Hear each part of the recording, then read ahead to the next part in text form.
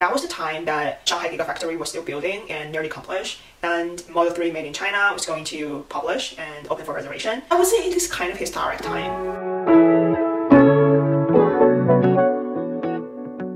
A lot of people ask me, why is your experience at Tesla so important for you? Well, I just worked for Tesla for 6 months as a digital marketing intern at Tesla China. That was the time that Shanghai Gigafactory was still building and nearly accomplished, and Model 3 made in China was going to publish and open for reservation. I was so proud to be one of them to make the history happen. But that is one thing. For me, the first reason was about my own situation, my own context at that time. Because I always feel like in 2018, when I first came to the United States, I was not fully prepared mentally and physically. I was not in the mood of job search. I was not ready to meet so many people from different backgrounds, from different countries. Also, professionally, I started to question myself whether I want to be a product manager or I want to explore some other positions in the business world. So I think it would be great for me to take a gap after my 1 year at Duke. It was a marketing role at Tesla, and I thought, why not give a shot? They did a really good job to teach me to become a professional. Probably during everyone's professional life, there should be someone out there to teach you what to do and to make you the transition from a student to a professional. One of my responsibilities was to send out emails, marketing campaign emails to all the leads and probably Tesla owners in China. That was a really detail-oriented work because you cannot make any mistakes, and every time when I check my email, I check them more than 50 times, for real. But when I first got this job, when I first did this, I was totally not detail-oriented. I was not that kind of person, and when my mentor taught me, she was like, you know what, I was once like you. I was pretty, outgoing. I was pretty okay with everyone's personality. I could work with everyone, and people feel so comfortable to work with me because I'm not very serious about the details when we talk, when we communicate.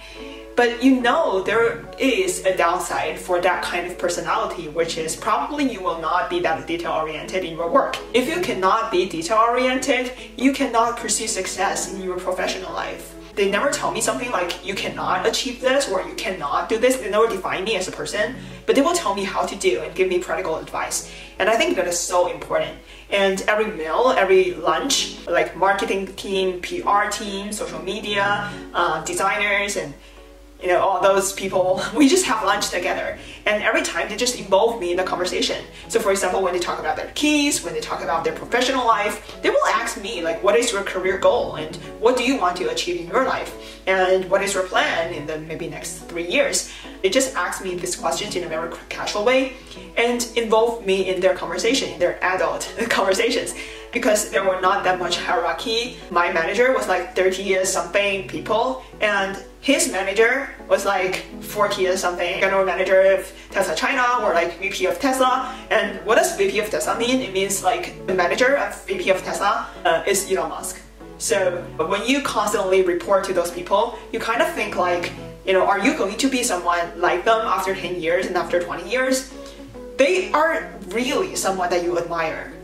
They are really someone that you want to become after 10 years and 20 years. And you start to think like, I am working hard enough nowadays in my 20s to become someone like them or become someone better than them. And you start to think what I really want to do in my life. And at that time, what I did was to reflect the 20 years that I had in my life and think about the happiest time. And eventually the result that I got was the time that I found my own startup in my undergrad. So that made me really feel like, okay, now I need to have my target in my career path. And that was to become an entrepreneur in the future. And now I should see like what other experience I need to become a more matured, more seasoned entrepreneur. And then I will see like, okay, what is the company, what is the position, or what is the career path I want to pursue next. It just made me feel more mature mentally. So I think that is the first point. My situation at that time and how they helped me to become a more mature person. The second reason why this experience is so important for me is because the network that I had. For digital marketing team, there were only 3 people including me. When we develop partnership outside Tesla, people that we communicate, that we collaborate with are kind of like marketing director, head of marketing, VP of marketing, titles like that. So when you collaborate with people from those senior levels, you kind of think like them.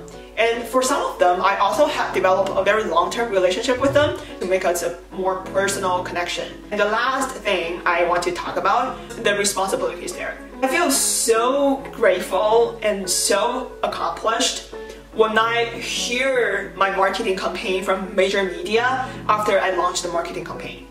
It just made me feel so great and so missionary.